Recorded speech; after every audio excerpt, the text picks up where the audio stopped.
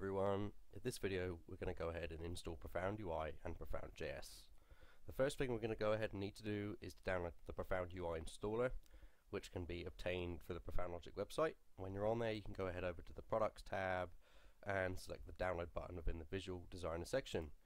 Now you should note that I am already signed in. If you have just signed in and you haven't purchased Profound UI, then you will actually be prompted to get a trial key, and this will give you access to Profound UI, the Visual Designer and the Profound.js connector in just a trial key, so you can try it out for free. But you should go ahead and click download on the Profound UI option, and when you have it installed or when you have it downloaded, you'll go ahead to the downloads folder or wherever it's downloaded to on your computer and run the setup. Now the first thing it will do is unzip the save file that has all the programs on it, and this could take a few minutes.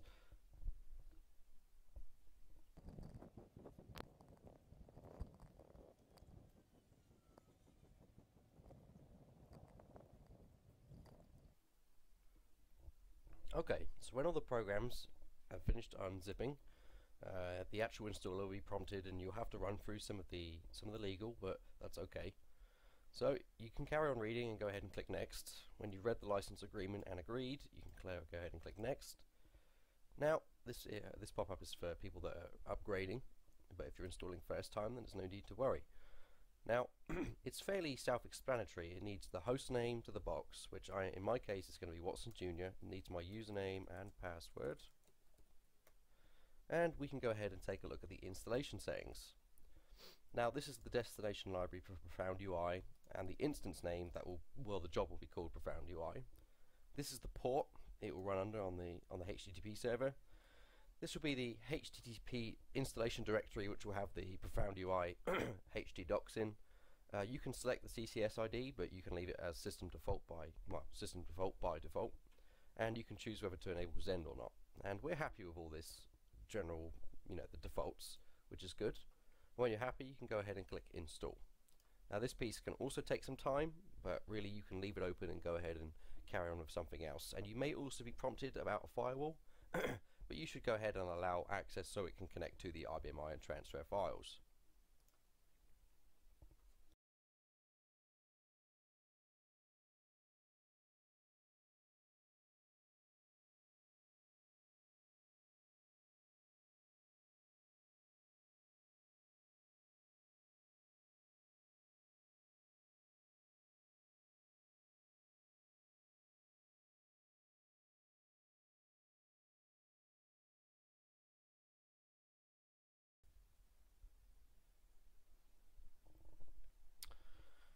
When the installation is finished, you'll actually be prompted whether you'd like to launch Profound UI in the browser.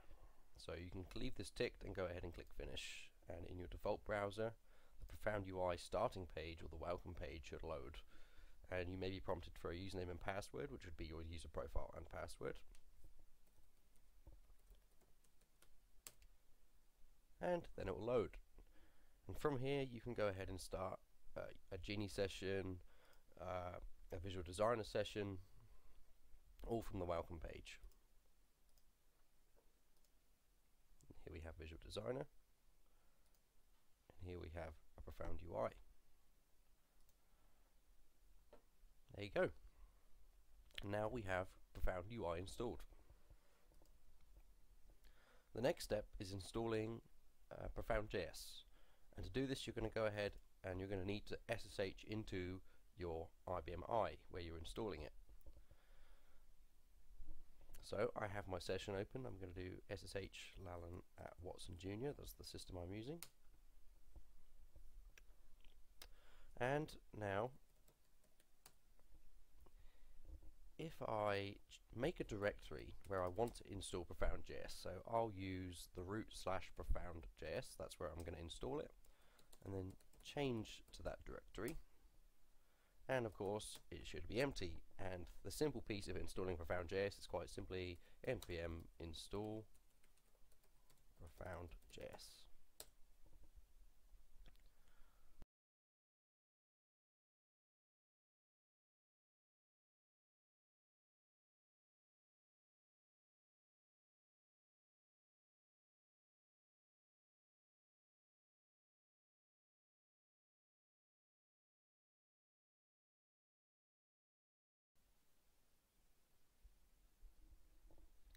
So when npm is finished downloading all the modules that Profound.js requires, it's going to ask you specific questions about the setup.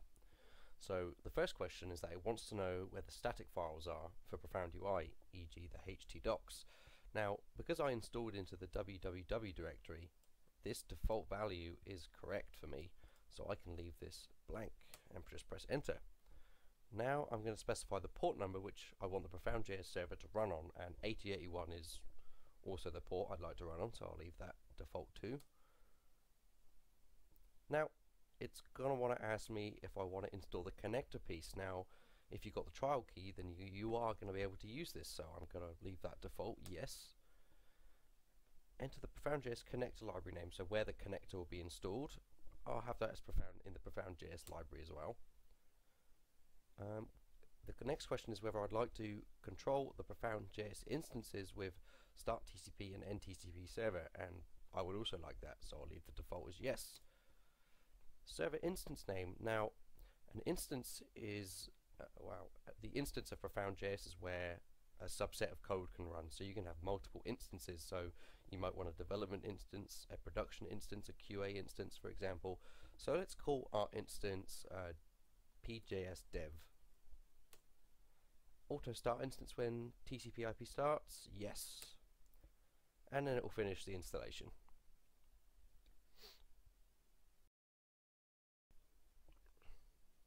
And now the installation is finished. So now we have Profound.js installed, and you can find out the version that you've installed is by going to the top of the hierarchy table and seeing that the first node is Profound.js at 2.1.0. That means we have Profound.js 2.1.0 running. Hooray! Now the first thing we should do is check if it's actually running.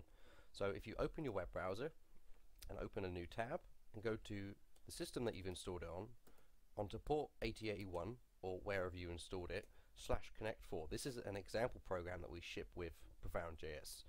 Now if it loads, that means Profound.js has been installed and you can play as expected. There we go, we have Profound.js installed. Now we're going to learn a bit about instances, and to do this we're going to go ahead and need a 5250 session.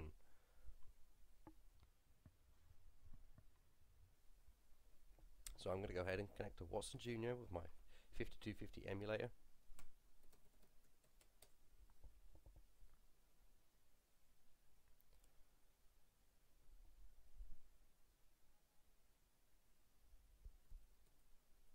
Now all the instances will run under the Profound.js subsystem. So if you do work SBS job Profound.js, as you can see we have our PGS dev instance running here. Now maybe I'd like to stop the instance. It's quite simple. I can do end TCP serve F4. The server application is star PJS and the instance name is the instance name PJS dev. PJS server ended. Now if we do a work SBS job Profound.js again, the instance is no longer running, which also means that our connect4 example won't run because the PJS server is offline. Now if we use start TCP server and we use star PJS with the instance name of PJS dev, the PJS server will start. We can do work SBS job Profound.js again and it's running, and if we refresh, the instance is running again. So that's how we've installed Profound.js, Profound UI, and we've started and stopped Profound.js instances. So now you can start developing in Profound.js on your IBM i.